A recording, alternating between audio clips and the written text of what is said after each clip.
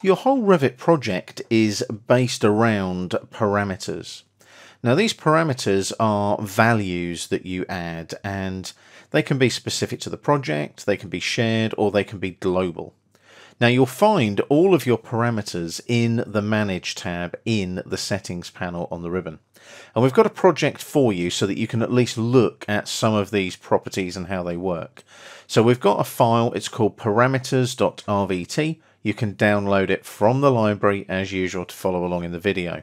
And you'll notice it defaults to floor plans level 1, and you should recognize it. It's the Revit basic sample file that comes with Revit when you install it. And I'm using this one because it's a pretty sensible file. It's got some bits and pieces in it, and we can then start looking at the project parameters, the shared parameters, and the global parameters.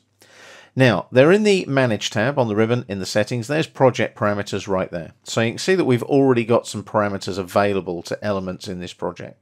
So we've got occupant and recycled content.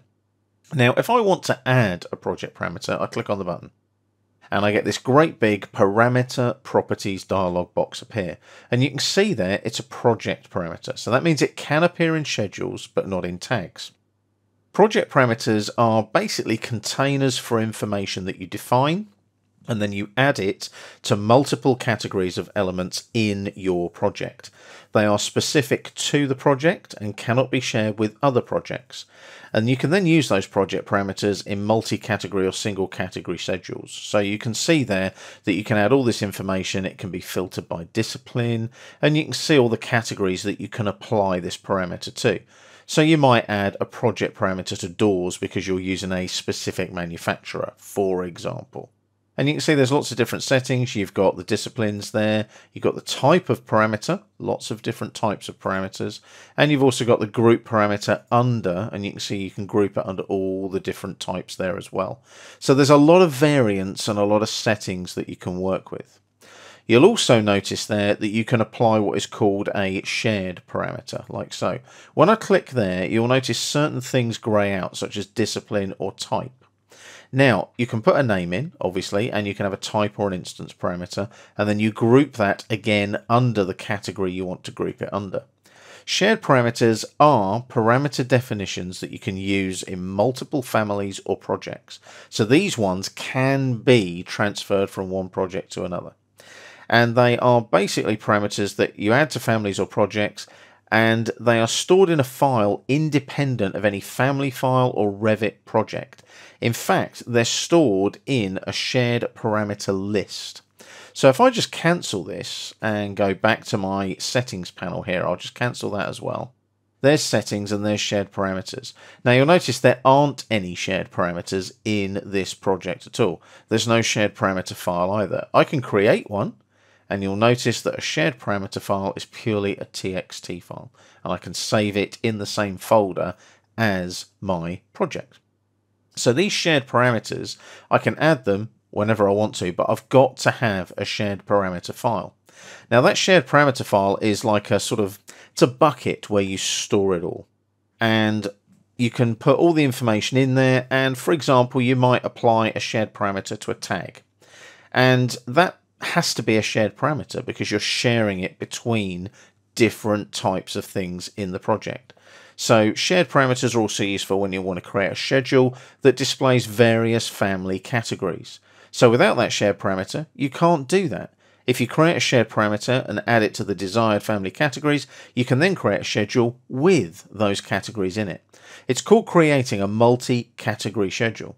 So you can have different categories applied to the same element, door, window, etc., but they have to have that shared parameter. Now, global parameters, how do they work? Global parameters, again, are here in the settings panel. So if I click on global parameters, I can add them, no problem. New global parameter, delete global parameter, move it up and down the list. I can edit global parameters as well. And a global parameter is specific to a single project file, but it's not assigned to categories like your project parameters. Global parameters can be simple values that you might need to apply. So values derived from equations, values taken from the model using other global parameters. So these are sort of the parameters that you wouldn't use often, but they kind of need to be there. So you might have an equation that allows you to calculate perhaps the slope of an angled window, for example. Typical example of that would be something like the Shard in London. All those windows had to be at a certain angle, and not only that, they have to go around that pyramid shape as well.